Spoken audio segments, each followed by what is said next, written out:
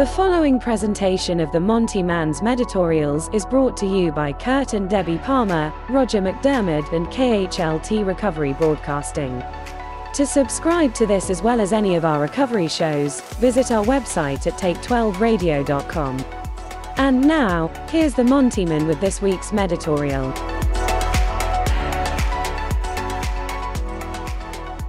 Well, greetings, my friends, and welcome to this episode of the Montyman's Meditorial. I'm your host, the Montyman. This Meditorial I've entitled Misunderstandings.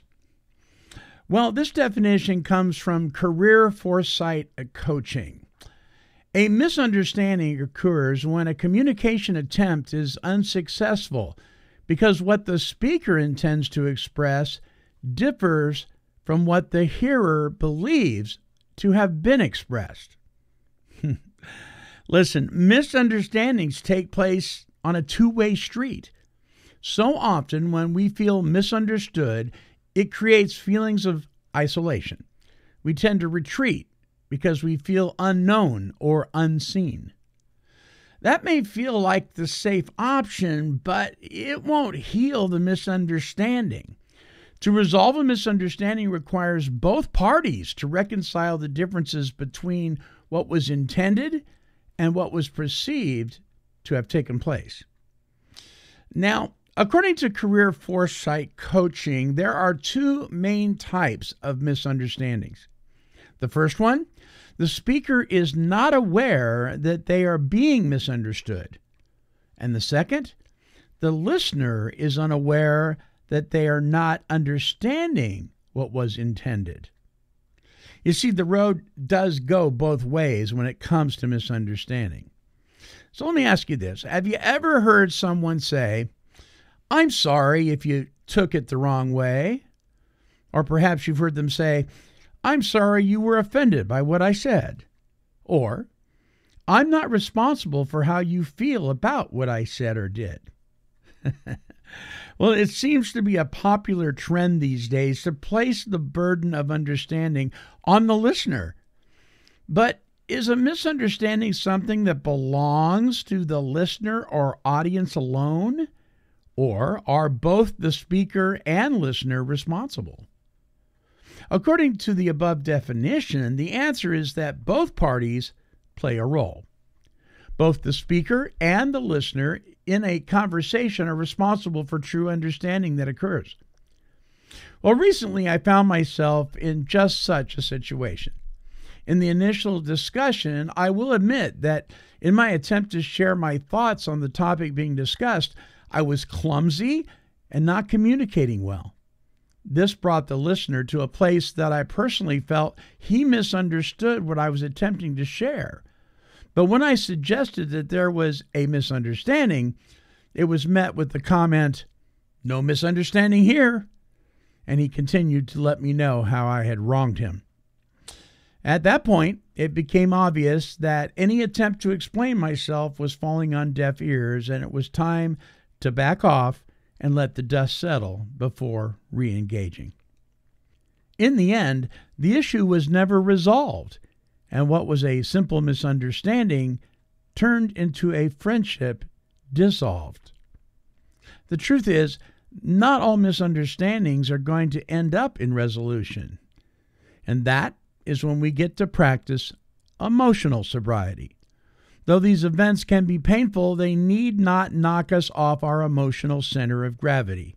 We can and do rise above it and move forward, always willing to re-engage in a positive manner if the opportunity ever presents itself.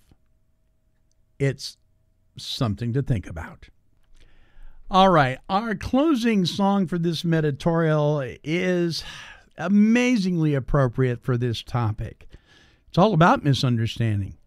It's all about love. Here's Jerry Vandiver with his song, "The Heel of the Bread."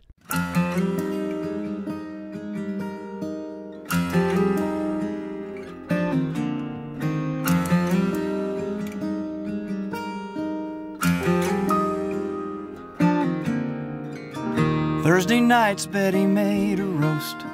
Lester would buy a warm loaf from the bakery.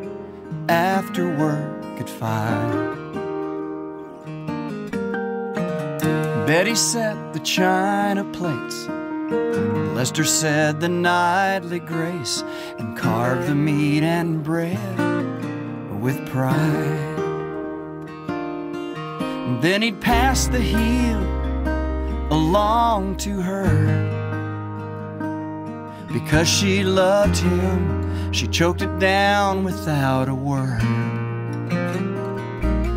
Ain't it funny how we let our feelings go unsaid, and the time we lose when intentions are misread? And ain't it sad how we misjudge so many signs of love, like Lester and Betty and the heel of the bread?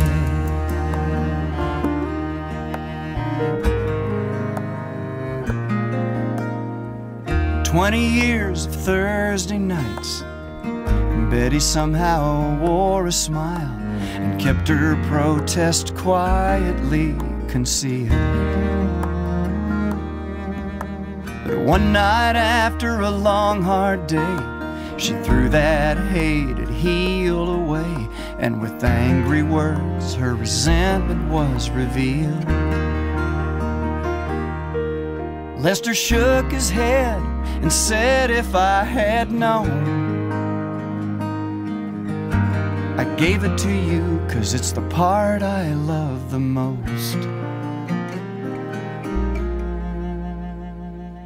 Ain't it funny how we let our feelings go unsaid, and the time we lose when intentions are misread?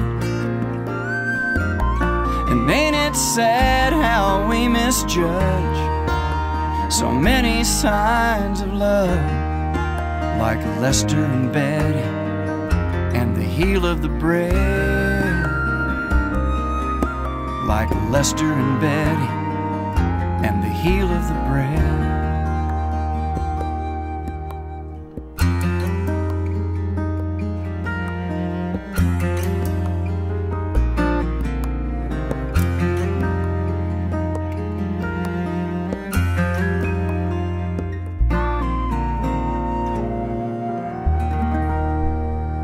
The heel of the bread, Mr. Jerry Vandiver. Listen, for more of Jerry's great music, visit his website at jerryvandiver.com. All right, listen, if you've enjoyed these Meditorials, won't you let us know? We'd love to hear from you. Our email address is take12radio@comcast.net. And listen, don't forget to subscribe for fun or for free to all of our shows at take12radio.com on your internet dial by clicking on any of the podcasting platforms listed there. We have literally thousands of recovery-focused shows that we've put together for you over the last 20 years. Until our next broadcast, this is the Montyman, and I am wishing God's perfect serenity for you. This has been a broadcast of KHLT Recovery Broadcasting and the Take 12 Recovery radio shows.